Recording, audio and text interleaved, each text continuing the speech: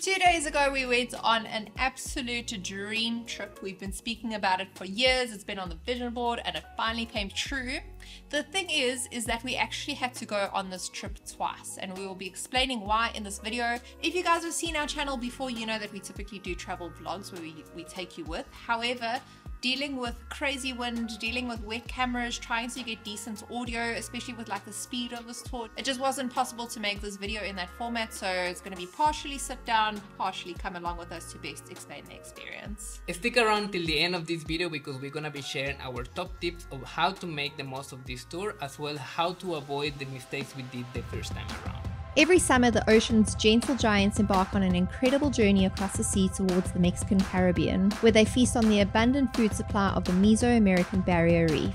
We had the extraordinary privilege of swimming alongside these gentle giants, capturing the magic firsthand. Join us in this episode as we bring you along on this once-in-a-lifetime experience to catch a glimpse into the lives of the remarkable whale shark.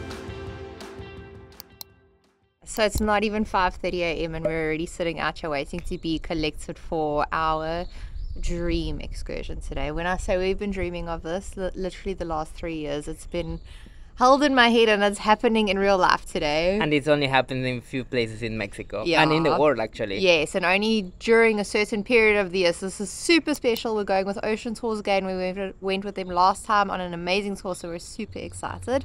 And the bus is already here. Welcome aboard, you're the first pickup. Buenos dias. Vamos, yes.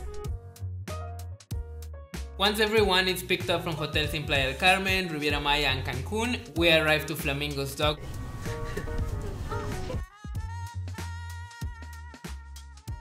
We cannot predict what's going to happen, but I have a feeling we're going to see a lot of whale sharks today. Like sometimes, 200. Yeah, sometimes people literally go out and see like 200 in one go. So that's my vibe for today. That's what we're going to see today. Hashtag vibes. Hashtag vibes. We had a light breakfast of some fruit, pastry, coffee and ginger tea. Mm-hmm. This one? Yeah. You are going on very bumpy ocean, so you definitely don't want to have like anything too big or greasy. Don't think that's a good idea. And we were also given seasickness pills. Take them, even if you think you don't need them, take them. Good morning, I'm feeling great. I'm so grateful that we get to do this tour a second time around. If that's something that I can actually say, is if you are coming to the Riviera Maya for a week, try plan your whale shark tour as one of the very first things that you do, just in case you don't end up seeing the whale sharks. You've got ample time to reschedule. That's something that, I mean, we live here, so we're very fortunate, but I would recommend not saving it until the last day, because if you don't see them, you're not going to have another chance.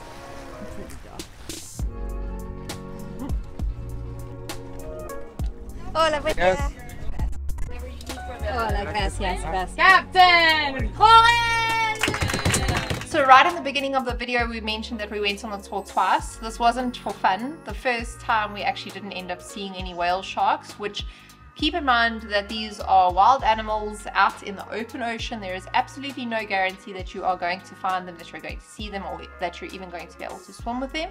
Chances are very high, but it's not always the case. Something that we noticed between the two tours is the first time the boat went north along the Quintana Roo coast towards Isla Holbox. Second time we went more northeast towards Isla Mujeres. It's just basically a big massive area of the ocean that the boats ride around in, searching for the whale sharks. Yeah.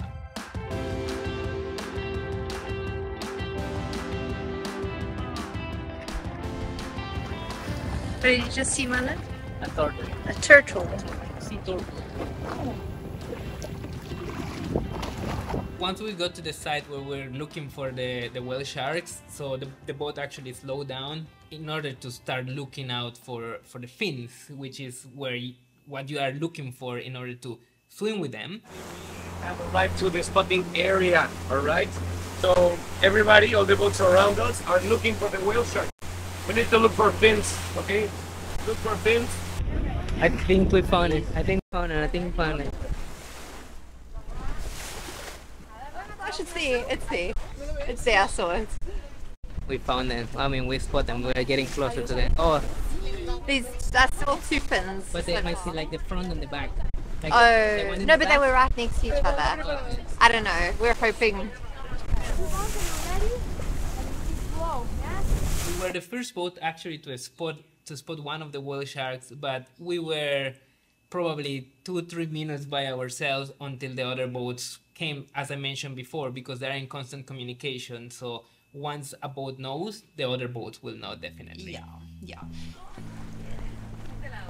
Esto es gigante.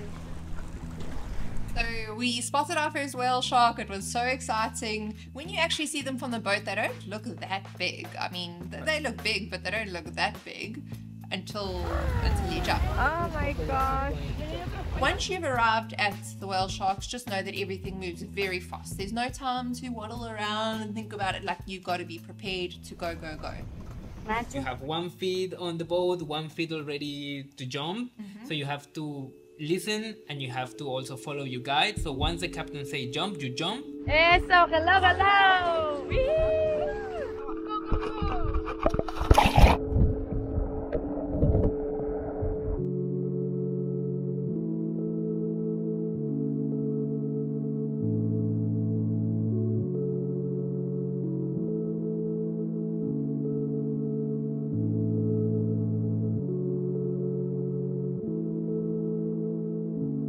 Go, go, go. Wow.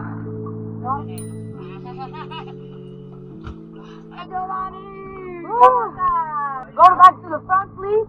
You gotta hold on to this. That was amazing. To be honest, it goes like that. You're in the water maybe a minute, 2 minutes, and the whale's there and gone. But beautiful, beautiful to see. It's a lifetime experience. Basically, what we noticed about OceanTours, which we absolutely love and admire, is they have a strict policy to only allow 2 guests out of the boat at one time with 1 guide. Quite a lot of the other boats were actually allowing all of the guests to hop off at one time, which is very unfair for the whale sharks, because not only are there hundreds of boats where they're trying to swim, there's also hordes of people swimming around them at one time, which, I mean, can't be great. Second thing, we noticed quite a few of the boat captains were cutting in front of other boats, and they were like desperate to like get in there, you know. There was a patrol that actually comes from Isla Mujeres that was around there that I think eventually told all the boats to dissipate a bit. But something I really appreciate about our boat captain and our tour guide Silvana is after we had all got our first swim with the whale sharks, they actually navigated completely away from those hordes of boats until we found another whale shark where there was only 1 or 2 boats around, so that we could get our second jump without overloading the 3 or 4 whale sharks that were in that one area. Alright, so we're getting a chance to jump in a second time.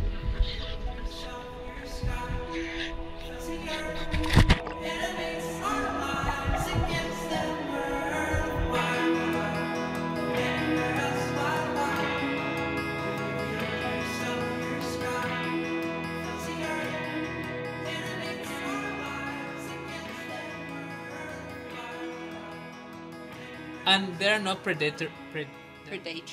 So you don't have to be afraid of them. They are not predatory animals, so they wouldn't eat you whatsoever. So they are actually eating the plankton that are on the surface. But the size of the throat is about the size of our fist. Yeah, so it's physically impossible for them to swallow you. The biggest applause for the whale sharks for staying alive! Miracle living creatures! Yeah. By the way, if you're traveling to the Riviera Maya, Giovanni and I made a very helpful guide of all the things that you need to know before you visit. So if you want to grab that, you just need to sign up to our newsletter, which you can find in the bio.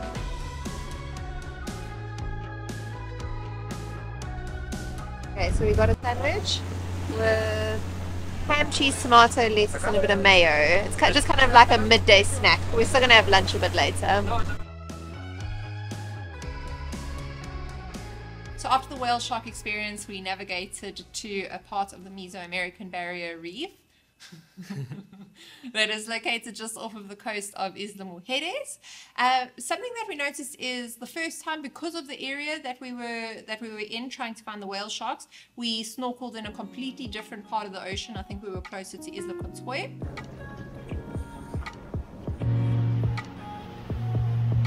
Just waiting for us right there.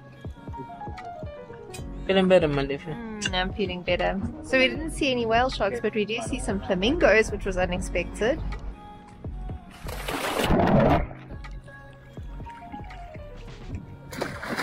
The second time we went to Isla Mujeres. Got to snorkel.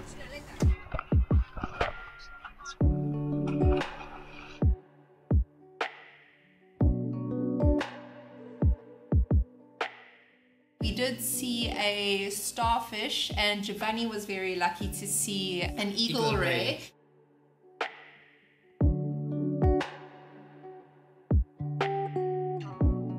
So aside from getting to see the whale sharks, you have like a full day experience. You see the whale sharks, you go snorkeling, and then you get to go to Isla Mujeres, which we're about to explain.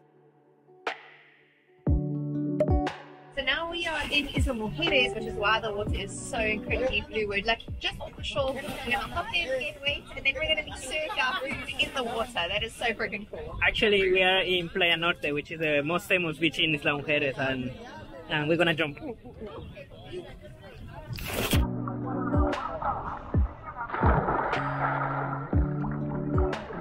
Basically, while we were enjoying the water, Silvana and the crew were preparing our lunch, which was a fresh ceviche and a guac. Guac, yeah. Yep. And we got our drinks and our lunch literally delivered to us in the water, which was such a cool experience. So we're gonna actually be eating a drink and here in the water.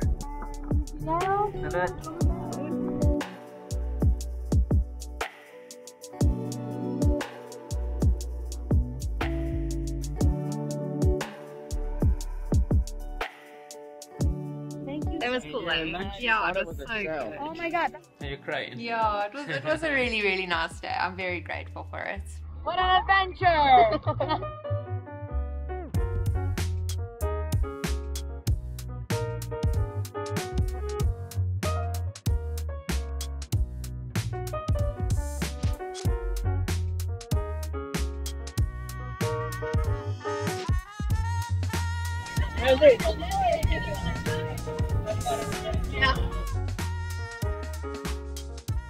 So we've now got into the part of the video where we're going to be sharing our top tips so that you can make the most of your trip to see the whale sharks. Number one, seasickness. As you saw, I got horrifically sick on the first trip and it ruined my experience. I felt horrible. I wasn't even able to look up at the ocean to enjoy it. It was terrible. The first time I went, I took a seasickness pill one time about an hour before we got on the boat, and I thought I would be fine. I was not fine. Remember, you are in the deep ocean and there's a lot of movement. So what I did the second time around is we went and we bought a chunk of fresh ginger. I peeled it, I boiled it for about 45 minutes in a little bit of water, and then we made a drink out of that with some fresh mint, some sugar, and some sparkling water, and we had a big bottle of that drink with us on the boat, and I had a few cups of that ginger tea the night before. I also took a seasickness pill the night before, as well as about 2 hours before we got on the boat, and it worked like a charm. I didn't get sick at all. My second experience was much better not being sick. Second thing, as you guys saw, I got horrifically sunburned the first time, like one of the worst sunburns I've ever had in my life. The reason for this is you're actually not allowed to wear sunscreen at all. It is strictly prohibited. The reason for that is because the sunscreen actually comes off of your skin and it forms a layer on top of the ocean, which prevents the sun rays from penetrating the ocean, which means that the reef and the marine life suffer majorly. So no sunscreen at all. What I did the second time around is I wore my UPF 50 plus sun shirt. It is not the most beautiful, not the most fashionable thing in the world, but to be honest, I don't care. It worked like a charm. I did not get burns at all on my upper body. My face got a little bit burnt, but I mean, it's just part of it. If you are looking for one of those, we have linked a few in our description below. If you happen to be in the tour and you don't have your UPF protection shirt, OceanTours have a little hut where they sell cotton shirts. Although we did notice that they don't sell the UPF shirts, they're only cotton shirts, but I suppose something is better than nothing. Yeah. Something that you have to understand is that these animals migrate. You can find them in Australia, Philippines, Cabo, and of course here. So in this area there's a strict date where you can swim with the whale shark, and it starts from June 1st all the way to September 17th. So only during those days boats are allowed to go to the side and swim with the whale sharks. Yeah. Plus, that's the period that they're actually here, because they're not here all year round. Well, there's a theory that swimming with the whale sharks and to have higher chance to see more of them is during the full moon cycle. So few days after, few days before and few days after are the best days. The reason why is because the light comes from the full moon that shines to the water, illuminates the plankton that is the main food source for the whale sharks to come to the surface and eat them, so chances are to see them and to see more. Yeah.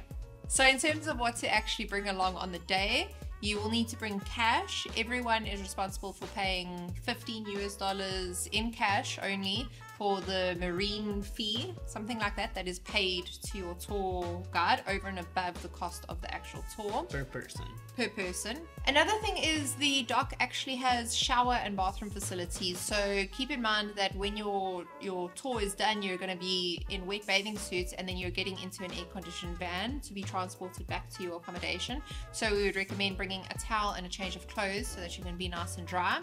Another thing is bring your GoPro along, but make sure that it's got some kind of wrist strap, neck strap, something like that, because honestly things just move so quickly that you don't want to lose your GoPro. Alternatively, OceanTours actually does their very best to record footage of everyone in the tour, including your time in the water. So you can actually pay an additional, I think it's somewhere around $50 for that photo/video package. Totally worth it if you don't want to be wasting your time trying to figure out cameras and stuff. Honestly, the experience goes like that. Rather just rely on the photo and video package to get memories from it, because yeah, the experience just goes really quickly. And as you saw, the footage that we got from OceanTours was absolutely beautiful. Yeah. I mean, these guys do it every day. They know how to film. Yeah. If you are based in the Riviera Maya, obviously we would recommend going with OceanTours because they are such an ethically well-run company. However, if you are thinking of taking the whale shark tour from Holbox or Isla Mujeres, we would probably advise against just picking up a random vendor on the beach, because you really don't know if they're going to be ethical or if they're going to be like one of those boats that we spoke about earlier where they just let everyone jump at the same time. The captains are cutting in and out of everyone. We actually love to use Get Your Guide because it is such a reliable place to go and look at reviews from people that have actually gone on the boats. So yeah, find your tour on Get Your Guide because that's how you're going to be able to find the most ethical tour. And then the very last tip that we have for you is have reasonable expectations. Just like going on a safari in Africa, which Giovanni got to experience. So nice. This is the wild. You really cannot predict whether you are going to see whale sharks, whether you're going to see 500 of them, whether you're going to see one, whether you're going to see none. Just have those reasonable expectations. Don't be disappointed if you don't see them the first time, because if you book on one of your first days of your vacation and have a little bit of flexibility, there is always a chance to go a second time, and the chances are highly likely that you're going to see them on the second time around. Yeah. If you want to swim with the whale shark with OceanTours, we are leaving the link in the description. If you are not here during the whale shark season, another tour that we can recommend from OceanTours is the Isla con Toy tour, which is an amazing experience. And if you're traveling to the Riviera Maya and you need some assistance in finalizing your itinerary, or if you're looking for some advice and tips, we do offer a consulting service which you can book down in the description. If you made it this far in the video, let us know by commenting 3 little whales in the comment section. Yeah, and if you enjoyed this video, please don't forget to give us a big thumbs up, subscribe to our channel if you haven't subscribed to our channel. And that being said, we will see you in the next episode. Hasta luego. It's so lame. Or hopping on the whale shark. You don't hop on the whale. I know. It's hard, guys. It's hard. So now that the full whale shark experience is over,